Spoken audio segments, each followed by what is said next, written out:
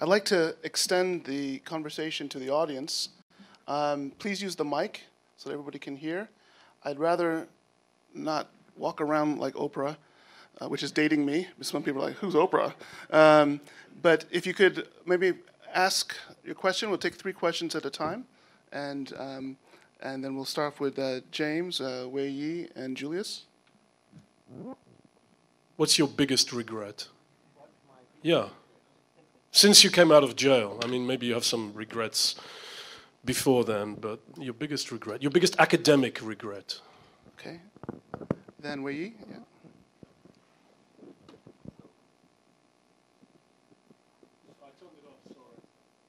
It takes a while. Hello, yes, I'm Wei Yi, and I'm a graduate student here.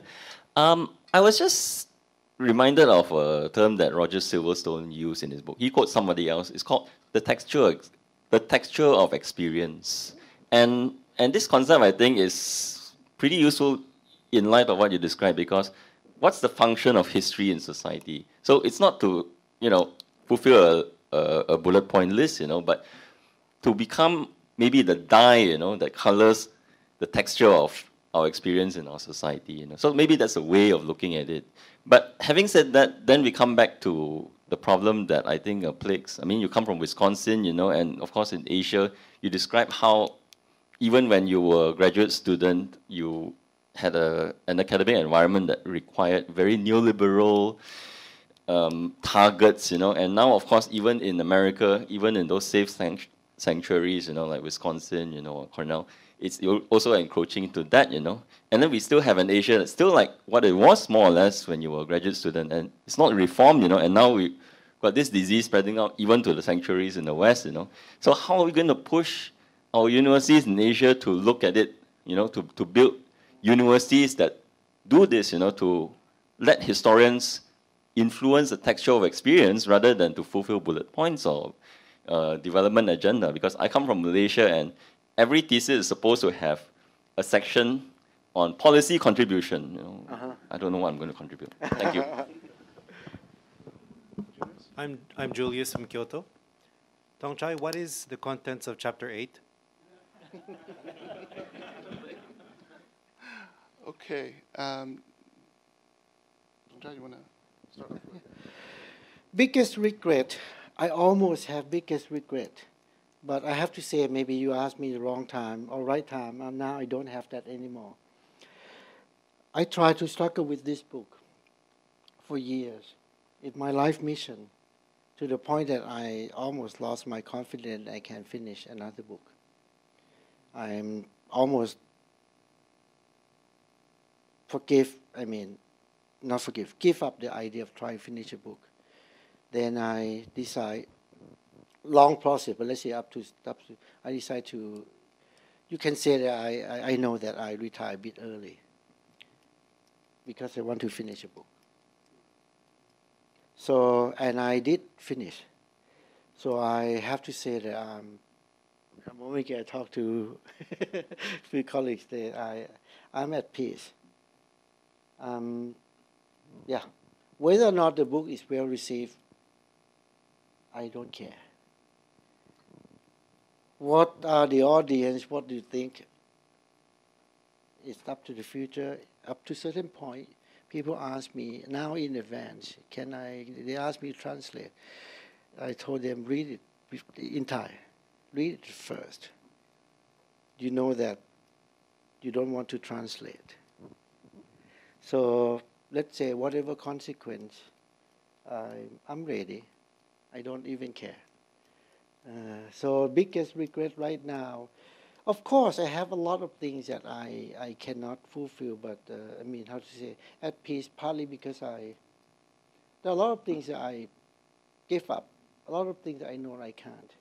I'm not a good teacher. I'm decent. I can teach. You have an evaluation, right? We have a few. Yeah. My evaluation never go way beyond the means, or never go way below the means. That's how I survive. And I became the teacher that I gossip when I was in undergrad. This teacher teaching the same old stuff. Of course, I have reason for myself, but let's say if students told me that, I don't complain. I don't complain. I know my limit. So when part of it, back to partly to that question, everywhere now turn university, especially humanities, into kind of basic service. I disagree. I understand, but I disagree. That helped me make decision to quit because they're going to increase the teaching load, increase the class size. Budget-wise, bureaucratic-wise, I understand, but I can say that it doesn't fit me, or the other way around, I don't fit that kind of university. So it's easy, I want to finish a book. Teaching took too much time from me because English, whenever I teach, it's too hard to write anything. So the only thing, and since they go in Wisconsin to move towards more bigger undergrad class, toward more, and I don't mean to underestimate, to how to say, undervalue undergraduate education. It's just me. So you can say that I grew up early, which is good. Otherwise, if I grew up right now, I would have more trouble. Or you can say it's both positive, negative. Let's say I don't quite fit the demand for undergrad teaching. Again, I still believe that I can teach. But if you look for a stellar teacher who get teaching award, that's not me. But it's not a regret because all the time, every year, I just try to survive. Teaching good enough that don't get and otherwise, other regret. No, politics-wise, I don't regret. Don't regret in the sense of my failure of my inability. Then, if talking about regret, otherwise, like regret about Thailand, regret about that's a lot. There are a lot of things, but not because of me. So for me, finishing this book is my life mission. I finished, then whether or not the book is well received, I feel like, almost like you say, it is not academic. When I wrote this as it's like when you put something to worship the dead. You care the dead come to eat the things you don't care, right? You don't care. You fulfill your own. That's how I feel. About university, I understand why, especially in the U.S., undergrad in the U.S. is not good because of all reasons, including they try to democratize so much, which is good, but at the same time, something to compromise. That's to make it short. That's a philosophy different from of higher education, purpose and politics, whatever, from Singapore, UK, Australia, Thailand, is different, totally different. So the reason for the relatively poor quality undergrad in the US, I understand, and in fact, I support it. I would agree that, hey, that's public education, that's the way it should be. Even if you have to compromise the quality a bit in order to put the students in the college a few more years. I think that's great. The thing that beat the purpose of the US is the price. It's the cost of college now is beating their own purpose. It's bad. But let's say, try to compare with other places where university is more selective for a few. You see, it's different. The output, the whole, in fact, the whole different countries, the whole system is similar, but different ways to work out. So when they try to make the undergrad education more important, more like all I can complain, all I can say, not complain, not even complain, all I can say that I don't fit that system. I don't fit that purpose. because I still want to write. I want to think. So I don't even blame the, of course there's something to blame. There's something to comment, but let's say in the big picture, I don't even blame the attempt to try to democratize, to try to expand undergraduate education. It's a dilemma of every education system, and I don't have a magic things to explain that they should do this or that way. I don't have. I'm not expert. Just understand that and know that I don't fit then. I don't fit then. I get myself out. What is chapter 8? I told you already, chapter 8 is about transformation of history,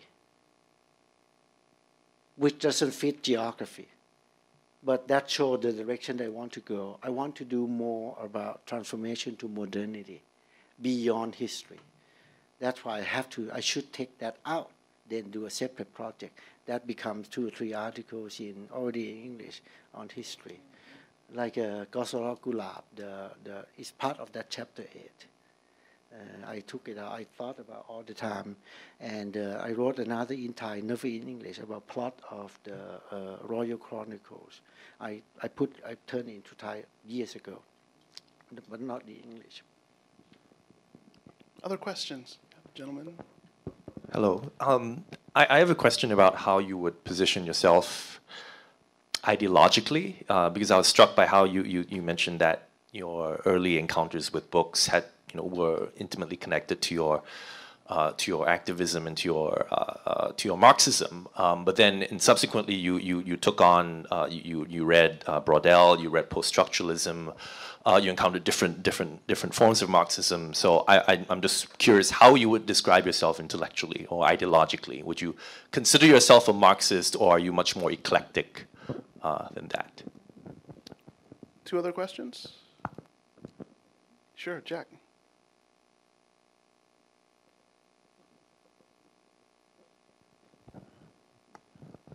Hi, Professor Thongchai. Yeah, I wonder if you can tell us a bit more about your experience serving as the president of AAS, and especially I remember the keynote lecture that you delivered, which is, if I remember correctly, was on Asian studies and area studies. So I was just curious what inspired you to deliver that presidential address. Thank you. One more for this round? Sure.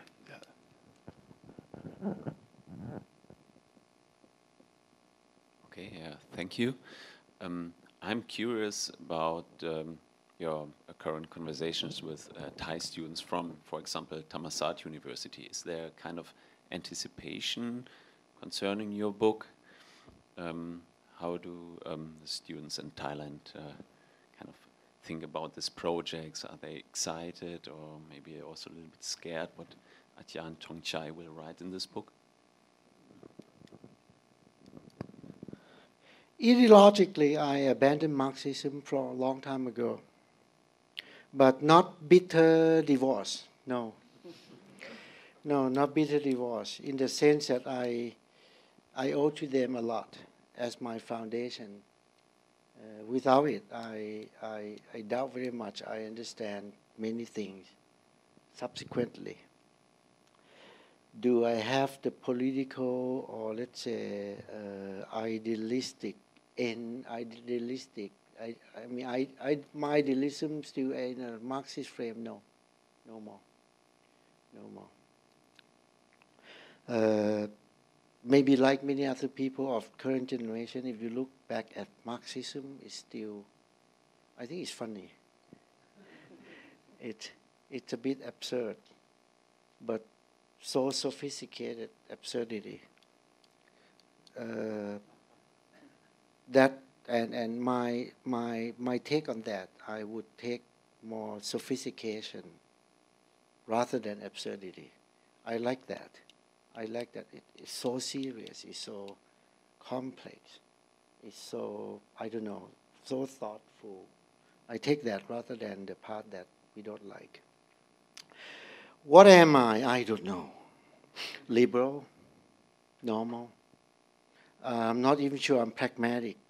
Living double life, not only Thai and Western, activist and scholar, pragmatic, and I don't know what else. I think, by the way, I kind of, I don't know myself from the beginning, no, but later in life, I think I know myself that way.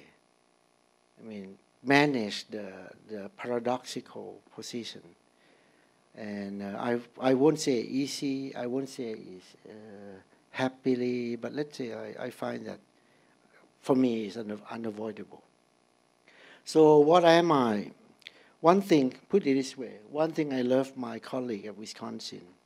I believe that it's more historians in many other places like this. I assume, I don't know much, but my interaction with people from other places, they are like this too. They're skeptic. Skeptic who, not by logic, have to be skeptical with everything. No, they live a normal life, but skeptic. That impressed me a lot, by the way, in the first instance that I know Wisconsin, because the colleague that interviewed me, recruit me, I got it quite quickly that, wow, they're so different from my history colleague in Thailand. A few of them I would say I would call skeptic, or maybe none. They are critical, but not skeptic, but most of them are just public servants who are nationalistic. In Wisconsin, later I learned many of them, they are both Republican and Democrat. My historian colleague, not true that they are all Democrats, but one common qualification, they are all skeptic. Yeah. And one last thing that I love, maybe this is part of American or not, they're skeptical to many things up to a certain point in conversation, they usually end up mocking at themselves.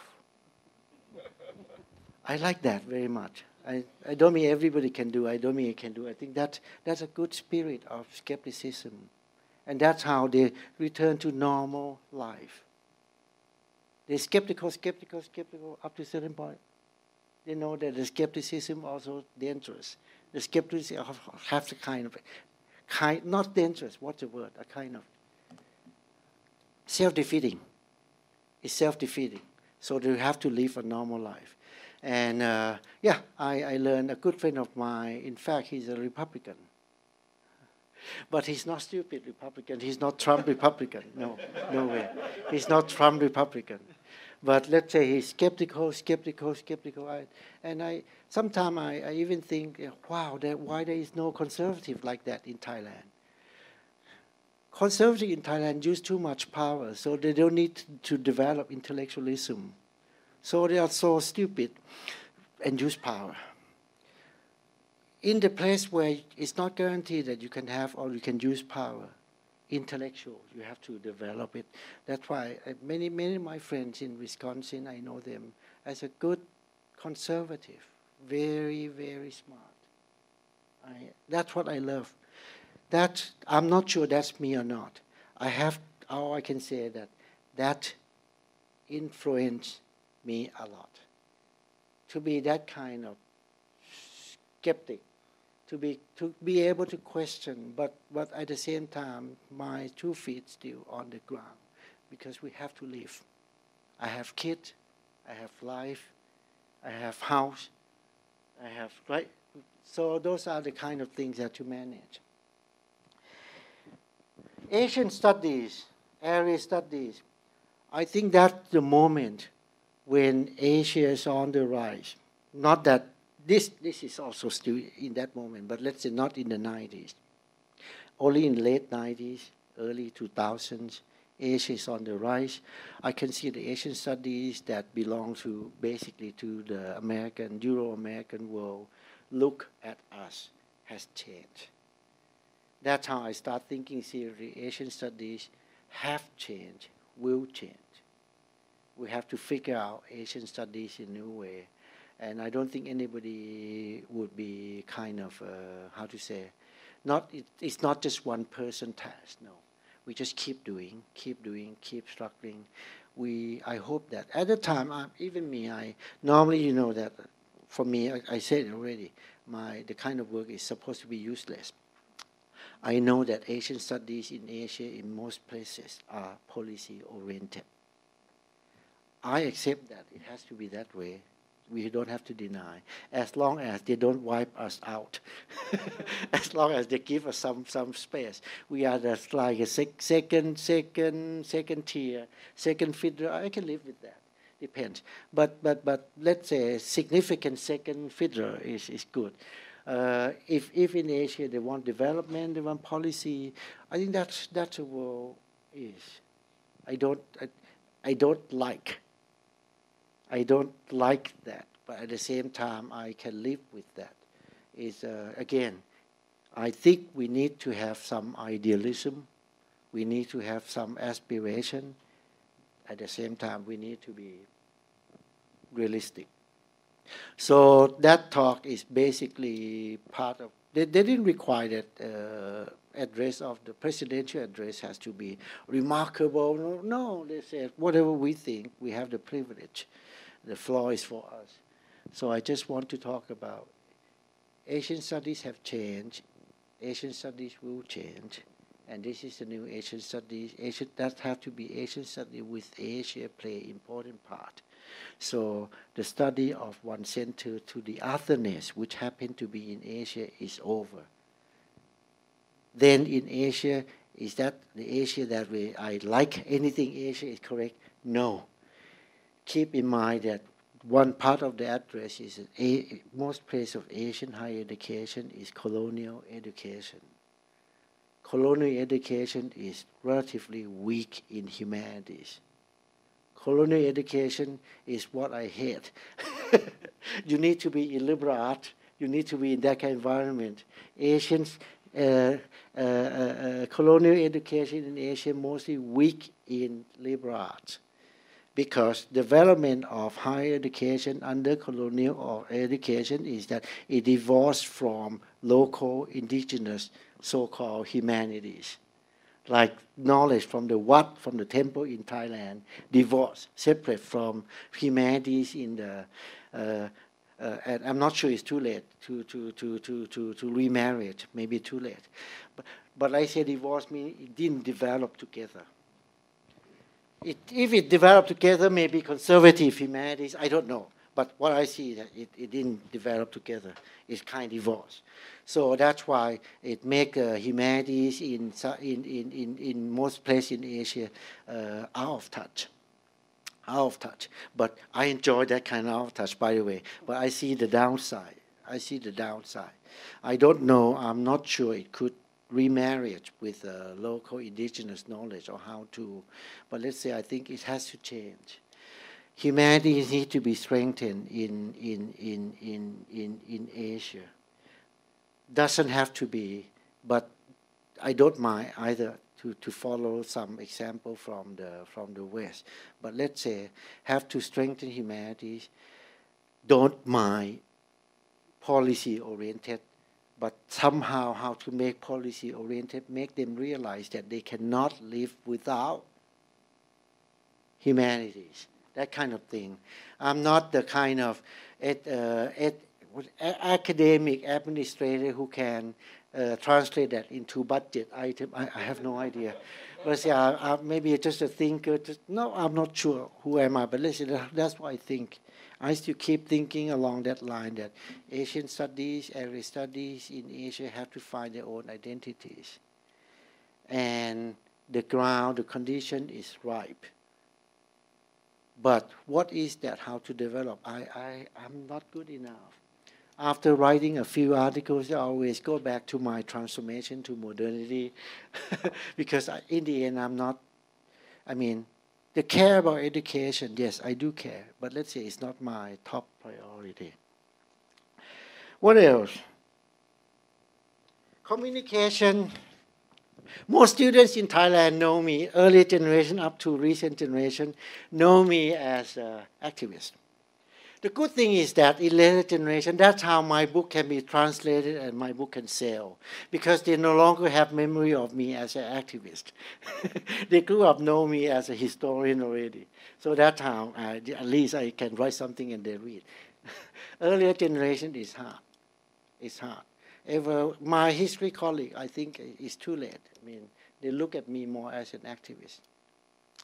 Of course, They didn't turn their eyes blind. They know it. They know it. But let's say, still, the approach, the first acquaintance is more like a old friend who, activist who happen to do this. So that's why, I mean, the double life in the U.S., I enjoy something. And in a way, the other thing to add in the U.S., in Thailand, I'm not a celebrity that I cannot walk in the street without people coming for handshake or throw eggs at me. No, I'm not that famous. But still, a bit too much. It means you lost your privacy. In the U.S., I love to be nobody. It's my dream to be nobody. I can walk, I can do anything in grocery, I can do anything. Nobody cares, nobody recognizes me. That, in Thailand, a bit, you see, doesn't mean that I enjoy. No, I don't. I don't enjoy. We have time for a final round of questions, probably. Yeah, sure, Simon. Yeah.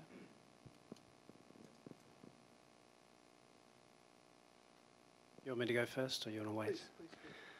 Please. Good to see you, Thongchai. I have two very quick questions. I'll keep them very short. The first one is about the book, just a bit of an elaboration on the infomercial. You had a long and very rich chapter in the Kai's and Tanabe edited volume, so presumably it builds on that, so roughly how and in what direction? And the other one is kind of trying to marry together everything that I'm hearing. And I'm wondering if you're optimistic or pessimistic about the place of a skeptic in a university in Thailand or elsewhere in Southeast Asia. Two other questions? Now's your chance. Sure, good, Matt. Yeah. I wanted to ask about the writing of history, both as a personal process and just maybe more philosophically. And I'm wondering about what is the role of like collegiality and sharing? Because for me and personally, there's always a tension of wanting to do things by myself and just doing my own thing, and also trying to learn from other people, but not learn too much from other people. So I was wondering if you could talk a little bit about that. One more? Okay, we'll just leave it at those two then. Yeah. To answer Matt first, I'm one of the person who have bad habit. I don't share much of my draft, partly because I finished the draft on the deadline. I don't know how to share. But partly because my English normally end up a kind of not in the good condition yet. I keep revising, and send to editor to work on it. One more reason, I'm not sure this is right or not. Maybe it's wrong, but it become a habit.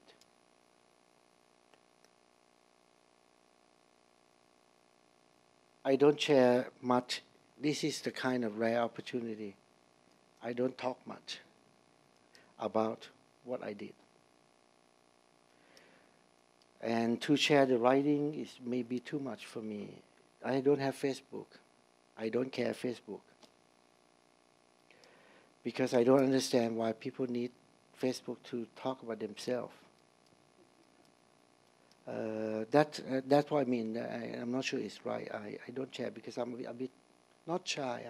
I'm scared of exposing, of letting people know too much, which intentionally or let's say consciously I don't mind. I can talk, but more like subconsciously, automatically, I don't think about it. I don't think about sharing. I don't think about let people know. When I did, again, I don't mind doing that. So I do it mostly by talking. Yeah, I talk to a lot of people what I did in the sense of academic work. What this point, that point. And in fact, I told my students, talk a lot, please. Because talking a lot to your friends beyond your discipline forced you to articulate what in your mind.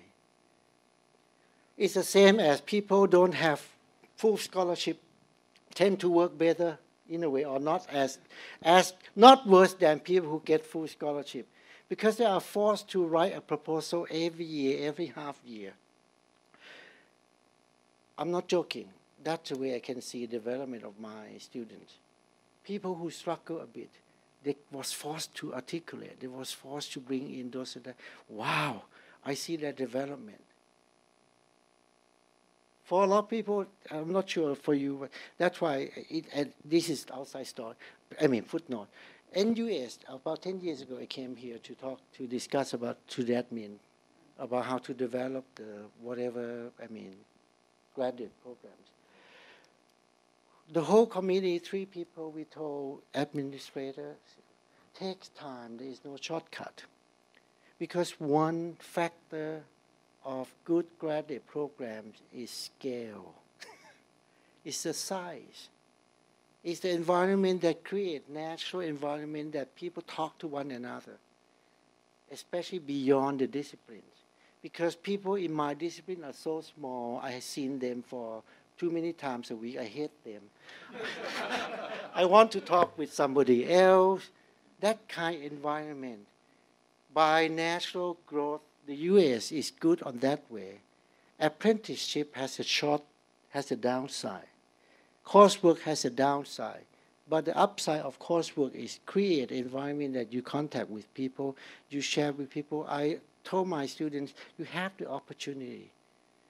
Present your work, present your point, even a paper to your friend. Very often, keep talking, keep talking, keep talking. Partly because that's me. I keep talking to my friends rather than sharing my writing. So I would not have a magic formula which is right, but I would say that if you take the sharing thing, get comments as a standard that should do, I have to say that I'm guilty, I'm not good at that. But I think in the end, sharing or forcing yourself to discuss, to exchange with other people, that's how your brain cells grow. And graduate programs everywhere need size because it's helpful to do that way. But you can't force people. You have to create an environment that it happens naturally. Optimism, pessimism about university in Thailand. I think overall in Asia is better. I have to say, Singapore, a lot of course. I have visited here many times. I spent 2 years here, 10 years ago. I spent 6 months here 5 years ago. Every time I got people who asked me experience of Wisconsin or American place, so blah, blah, blah, blah, because here they did things kind of weird, they did things not quite right. I heard of that, but let's say the big picture, I have to say that it's impressive. Impressive. Korea is impressive. Japan turned out to be the old world. Japan is having difficulties to internationalize. I used to think, I still believe that because of language, it's not English. Singapore is just easier because it's in English. But South Korea showed that it doesn't have to be English. That kind of thing. So again, this is the thing that I observe. My hobby, serious hobby, I like looking at this, but still not a serious research that I can address more systematically or to the point. So I'm pretty optimistic. On the other hand, I don't think Thailand is an exception in terms of no optimism. I don't know other countries much, but I believe, for example, for brief encounters, many times, but briefly, Indonesia is, I don't know. Every time people complain about Thai education, I keep telling them, at least better than Indonesia. I'm not sure that's a good evaluation, but the point here is that not just Thailand, a few places still a long way to go. Not just long way, I'm not even sure it's the right direction yet. In US, we may have reservation, controversy about Yale and US, for example. All kinds of reservation. But one thing is, intention is good. They want to infuse, they want to re-energize liberal arts, right? Because liberal arts in the old colonial university everywhere. Liberal arts means kind of, not division in the humanities into division into departments too much. Because liberal arts are supposed to learn together. You can have major, but liberal arts is liberal arts. Not just history, not just philosophy or literature separately too much. Liberal arts, humanities is one world. This is what I think. This is how I grew up. I was lucky that the process I explained earlier, it brings me up to become a kind of, I'm a historian, but at the same time, I don't deny anthropology, literature, philosophy. I read them all. And I kind of, the only thing that I keep talking is that art is a bit beyond my reach. But I'm trying to. Liberal art, that environment, I'm not sure the pragmatic, let's say practical implementation in US of curriculum of those things. What are good, what are bad, I don't want to go too details. But let's say it's correct. Asia is weak in liberal arts in that sense. That's how I feel. So as long as Asia wants to keep going, NUS still keep going to policy-oriented. I know that. ARI at least. Still keep going that direction. Don't have to minimize or to lower its importance, but let's say have to promote or encourage more on the other side, which is not policy-oriented. Recognize the importance of language-based knowledge. That's how I call humanities, language-based knowledge. That cannot be achieved by objectivity, by deductionism method. It's our interpretive method based on language and culture. If whatever administrators say that humanity is not scientific, in an ideal world, I would say yes, correct. And it's good that it's not based on scientific method. It's more interpretive, it's language-based, but human beings need different kind of knowledge. Of course, we didn't live in the ideal world.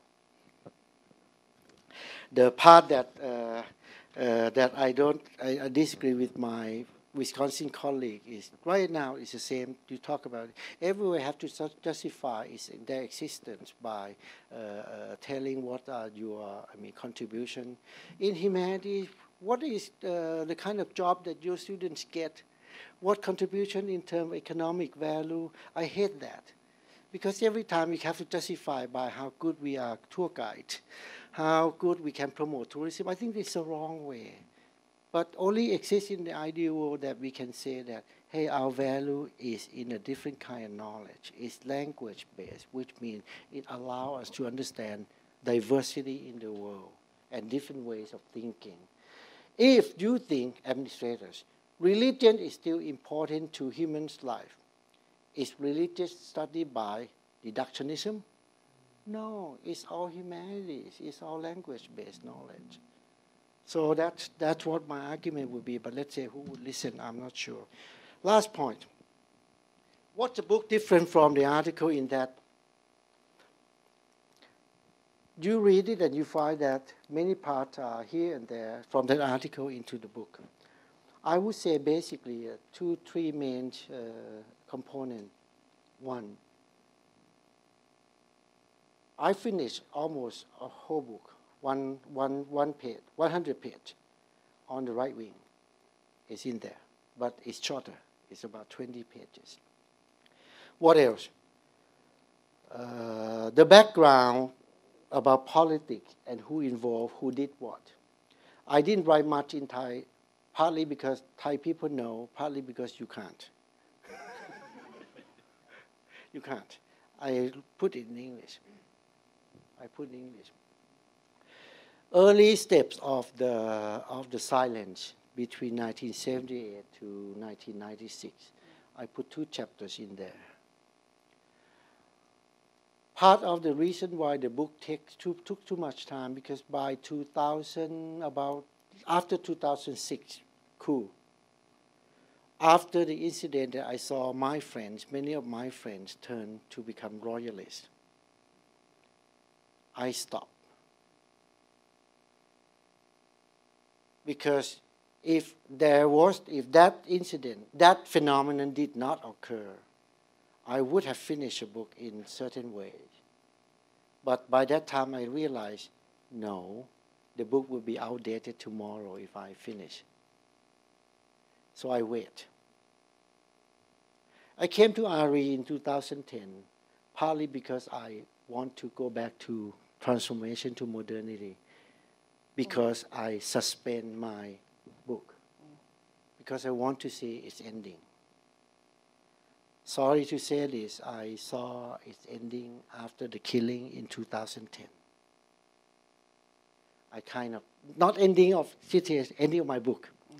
I saw the ending of my book after 2010, and after that, it's so itchy. I didn't have time to finish it. That's why only 5 years later, I have time to think, reconceptualize in 2015. And after that, after the whole outline was done, the whole thing laid out, it's become irritating to do the normal work. And if That's why I quit. So those are different between the article and the book. If I might add, Professor Thongchai will be presenting about his book tomorrow at Yale NUS around 12 at the Saga School or Saga Building. I'm not sure where that is. So please look out if you're coming for part 2. Can I say, very brief? When I wrote that article, I'm still, I shouldn't say optimistic, but I use that word. I'm still optimistic that there is a possibility that the massacre would be revived, investigated. When I finish a book, I didn't see any more. But I wouldn't say that regret in the sense of sadness. No, I think I understand why. Please join me in thanking Professor Winichakul. And thank you very much for joining us. We hope this is the first of several talks, so we hope to see you soon. Stay in touch with us. Thanks.